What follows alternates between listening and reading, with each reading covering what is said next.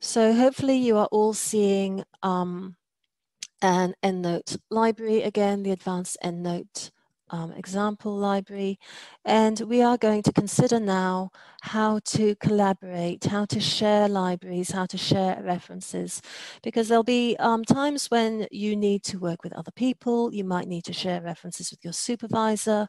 You might be a research assistant administering references for a project, or be a co-author.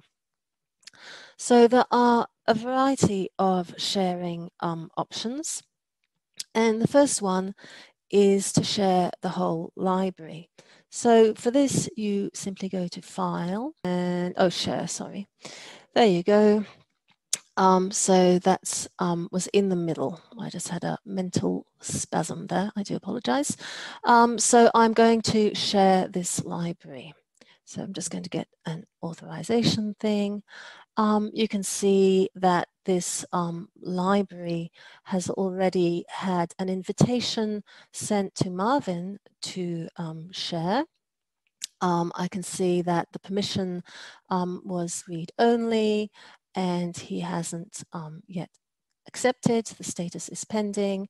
And here I could maybe remove the invitation, remind Marvin if I wanted to, or re-invite him with more powers if I wanted, or I could invite someone else. So I just saw that my friend Emma Nelms is present. So it's as simple as just putting in someone's address, saying, these are the permissions I would like.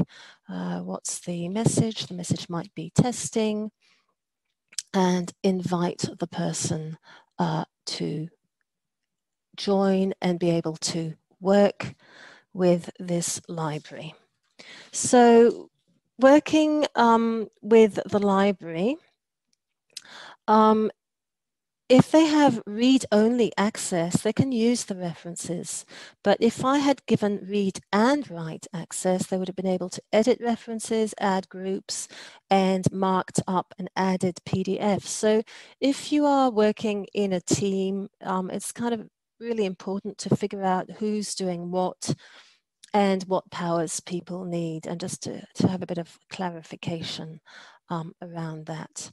Okay, so now to imagine that you were the person who had received the library. How do you get to it? Well, it's this one, the open shared library, to access a shared library.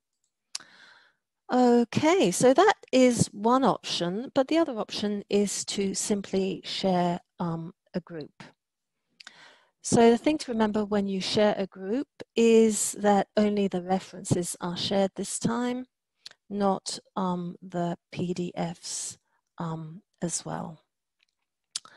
So I'm going to highlight the group to be shared and right-click on it. So you can see I've highlighted ballet, and I can share the group.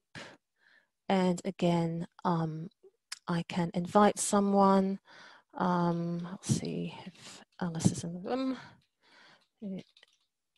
So I give read and write permission this time. I might say testing again and invite someone. So very easy. You need an E in my name, sorry. Oh, sorry, Alice. Thank you. So I'll remove that. But anyway, you saw the process. I sometimes find it a little hard to do and speak at the same time. So yeah, either the words will go, the typing will go, something will go sometimes.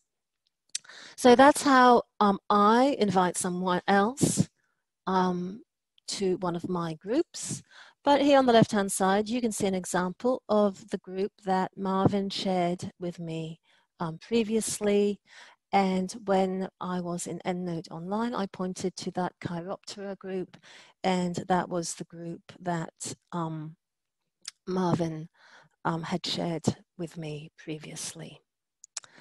So how you work across these different locations and how you choose to share, whether you choose to share groups or libraries, really depends on how you work, depends on what you need to do. if you are a PhD student and you're mostly working on your own project, things might be relatively easy. You might simply have a single EndNote library and you sync it to work across different places, and that's relatively simple, and you might just need to share a group from time to time. But you might be a research assistant or might be someone who has multiple projects, and that's where things might get a little bit more complex because, as I mentioned, in the EndNote online library, it's basically one single huge library. You haven't got, they're not differentiated. The only way to differentiate is to use the groups. So you can share in other ways. When you